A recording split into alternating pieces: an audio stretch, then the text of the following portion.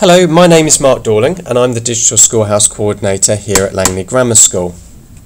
This short video is an introduction to Scratch. I guess the challenge for us teachers is to focus on the teaching of computer science and the creativity as quickly as possible, rather than focusing on the teaching of the application called Scratch. And in the next few minutes we're going to hopefully share with you some of the techniques that we use in the Digital Schoolhouse that we've found to work quite well. So we begin by asking the children how many of them have been to the theatre. Many hands in the classroom will go up. I ask them whereabouts do they sit, and invariably they will say in front of the stage, in the audience.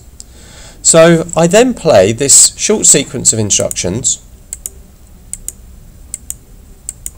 and ask the children what part of the Scratch screen they think matches or mirrors the stage, and they will invariably say this area here. I then ask the children how many of them have been in a school production or school play. Again, most hands will go up. I then ask the children where do they stand whilst they're waiting to go onto the stage, and they will say backstage. And I will ask the children what sorts of things get stored backstage.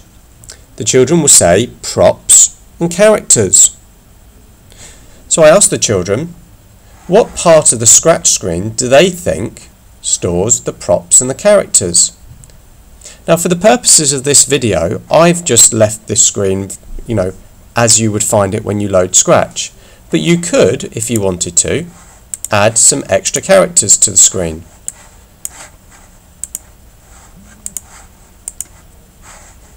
So you can see more props and more characters.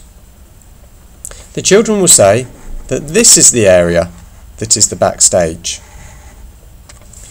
I will then say to the children what do they have or what do they receive that helps them to know when or when not, more importantly, to go on the stage, and they will say that they often get a script. So I ask the children can they see the word script anywhere on the page, and they will say it's in this area here.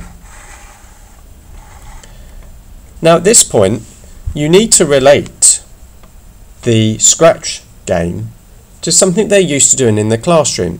So for example, many children will do worksheets and they will have a word bank at the top of the page or the bottom of the page to help them fill in the gaps, or keywords that they would like them to use when writing something. So relate this area here to that word bank that they would use in the classroom.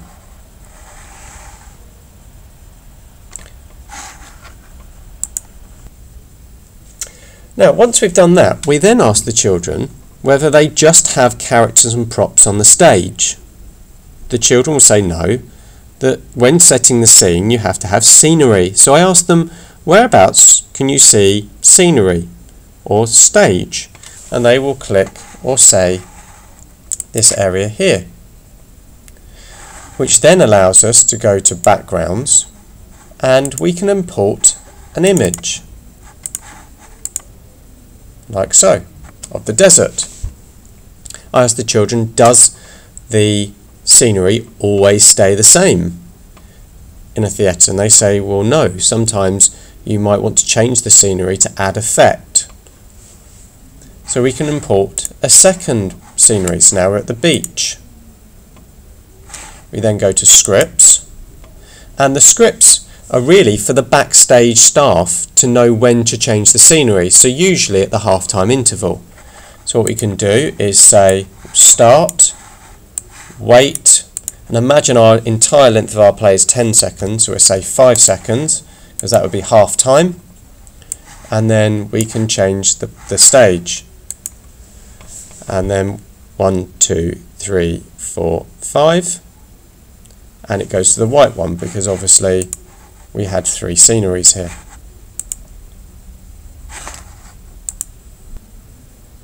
We can do the same sort of thing with sound, not only the scenery. So for example, if it was a cold windy night and the character was meant to be scared, you could encourage the children to import a sound which included effects, and it could be door close. God, that was scary. Press OK. We're going to delete the pop. And now when this scenery changes, we're going to play the sound of the door closing.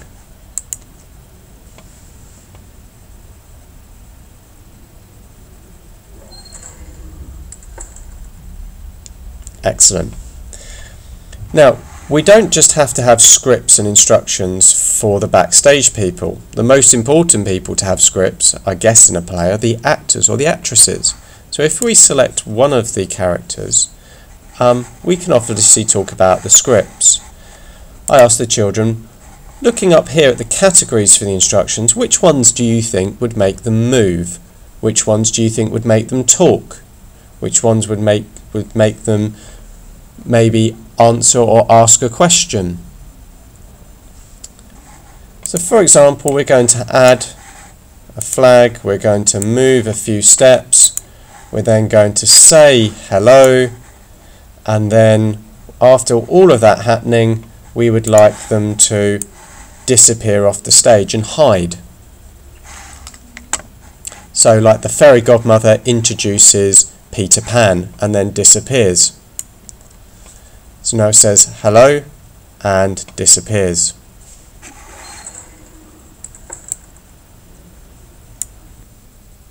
Excellent. Now the final thing we're going to talk to you about is costumes. So obviously we can say to the children, do they wear the same costume throughout the whole play? And the answer is no. So if we click on costumes for a given character, so for example Scratch, costumes, notice that if I flick between the two, it makes him look like he's walking. So now what we can do is introduce a very simple loop, and we're going to wait 1 second. There we are. And then we're going to show one character. We want to change to next costume. There we are. And then we want the fairy godmother to come back. There we are. Okay. So press the green flag. She says hello and then disappears, but notice this time she's come back. And then Scratch starts to walk. We can do the same for Scratch with the sounds. So we can import a sound, we can go to animals, and we want a kitty or kitten. That'll do. So at the end of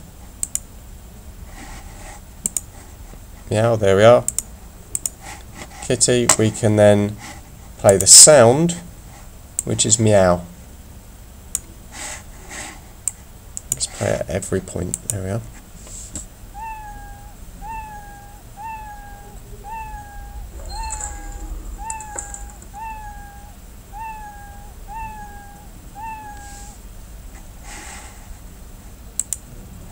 Excellent.